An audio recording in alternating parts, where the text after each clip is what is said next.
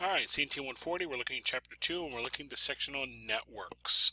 So now as we move into networks, we're now going to be looking at, twisted pair cabling, fiber cabling, that kind of thing. Alright, so they remind us network allows computers to operate together. So let's remember some things from 120. Network, group of computers, other devices, printers, smartphones, Wii's, PlayStations, all that kind of good stuff, connected by some type of transmission media, copper wire, fiber optic cable, that sort of thing. Why do we have a network? If we remember back to mainframe computer days, mainframe was one giant computer that one giant CPU that all the terminals in the building were connected to.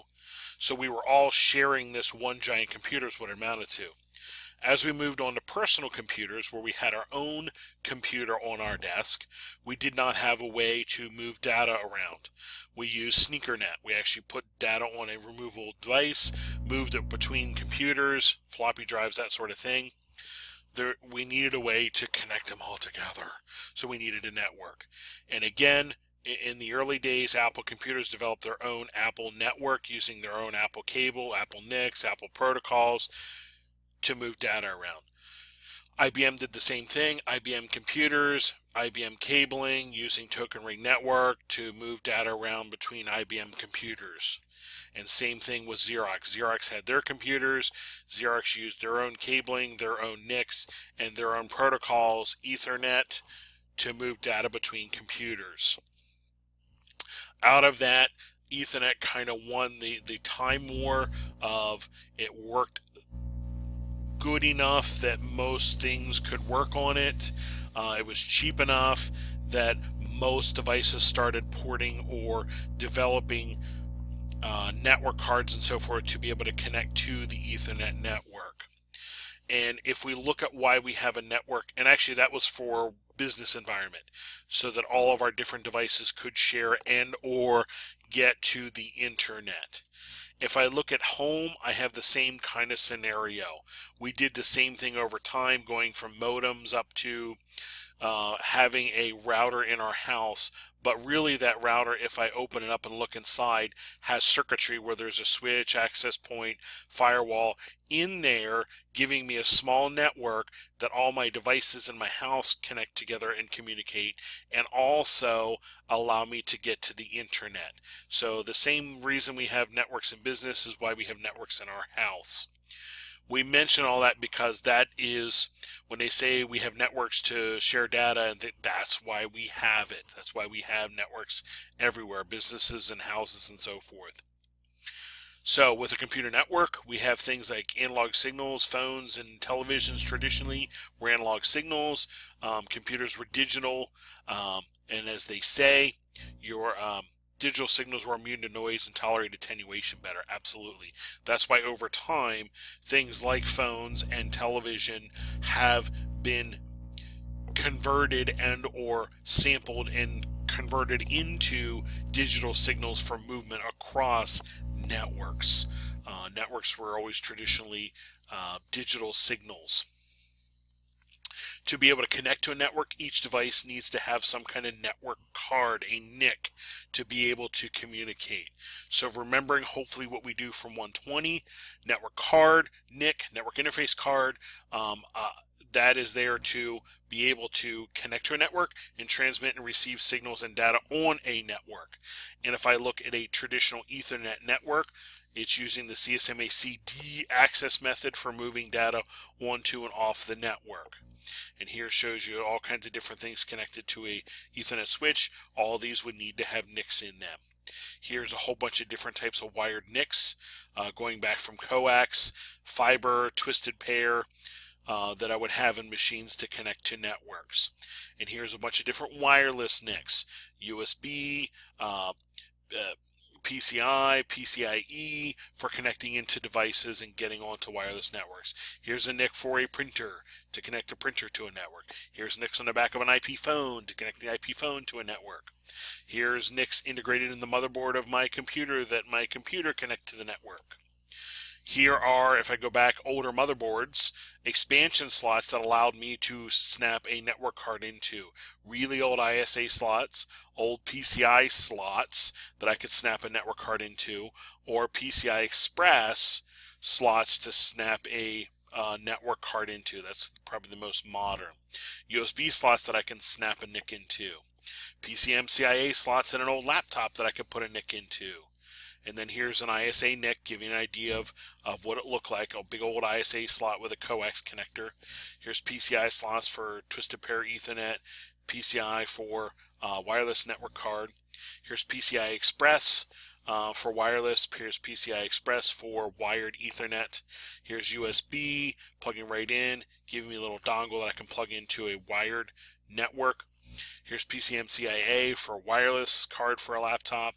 Here's PCMCIA card for a laptop to be able to be on a wired network. Okay, you get the idea.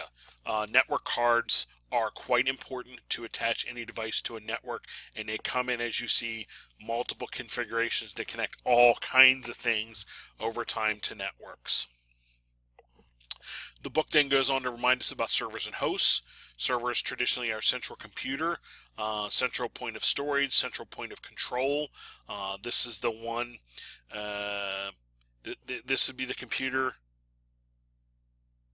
Yeah, I'll finish my thought. This would be the computer that has the ability to store files for all the users. This is all the computer that has the ability to set up permissions to say, yes, you can, no, you can't on this network. Yes, Doug Brown, you can save your file to your folder called Doug Brown.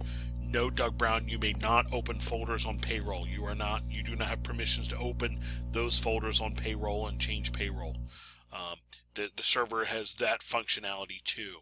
Meanwhile, the host is your traditional computer that you have on the desk that you're accessing the network with.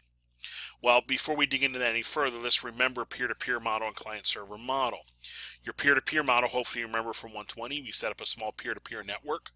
This is all the computers are acting as basically peers, the same to each other, and we can set them up to share data back and forth. So I can set up folders and shares and move data around my network between these. And the control is done by the peers. So it's minimal control, very low security, but ease of functionality in a small environment, in your home or in a small office. I don't need the complicated and expensive server to maintain all that. I can just move between the clients themselves. That's your peer-to-peer model. That's what we did in our 120 lab if you had 120 on campus with us. The peer-to-peer advantage, simple to configure, really no cost to it, just a hub or a switch and a couple cables, and I don't need any special operating system. Excuse me. Disadvantage is it's not flexible, it's not scalable, it's not really that secure, there is no central admin, and it's really not practical for more than just a handful of computers.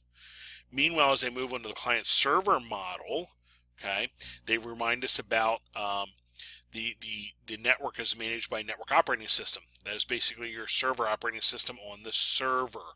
That's the one that has the permissions to say, yes, you can, no, you can't, through things like Windows Server Active Directory. That actually has the permissions to say, yes, you can, no, you can't. So when a user signs in, they are in here as a user in the system, and they're giving permissions to, yes, Doug Brown, you may sign on, or Doug Brown no longer works here, he's not allowed to sign on the network.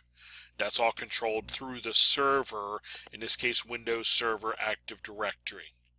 So with a client-server model now, we now have the server acting as the boss in charge with permissions in which you can and which you can't. And here's a whole bunch of responsibilities the server is doing. Managing the resources, ensuring only authorized access, controls user file access, restricts access, that sort of thing. And examples would be things like your Windows Server 2012, 2016, Ubuntu Server, Red Hat Server, Mac OS X Server. These would be the ones that are controlling the users in the network. So a client server, we now have credentials in one central place. All those resources can be controlled. This is scalable for a large company. You can deal with thousands of computers. It is much more secure, and I do have that central point of admin. downside is it is not simple to configure and maintain. You do need somebody to configure and maintain this. It is more expensive to set up and maintain, and I do actually need a server and a server operating system. That's just what I need. So then the book reminds us about network operating systems, so I'll remind you.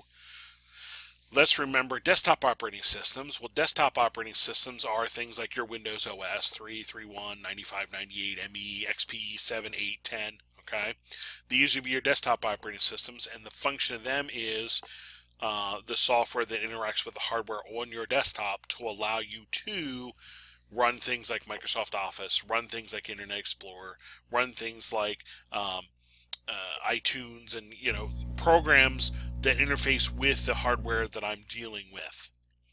Things like your Apple OS, your Tigers, your Leopards, your Mountain Lions, your Yosemite, your Sierras, okay?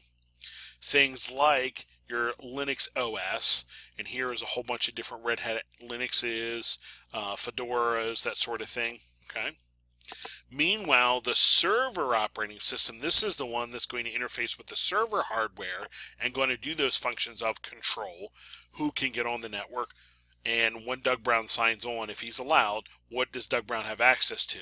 Well, he has access to this folder and this folder, not all of these other things that are out there. So your server operating systems are things like, yes, your Windows Server, NT 2000, 2012, 2016, okay? If I move on the Linux side, things like your Red Hat Enterprise Linux servers, and your Mac has their own Mac OS X server with all of their versions.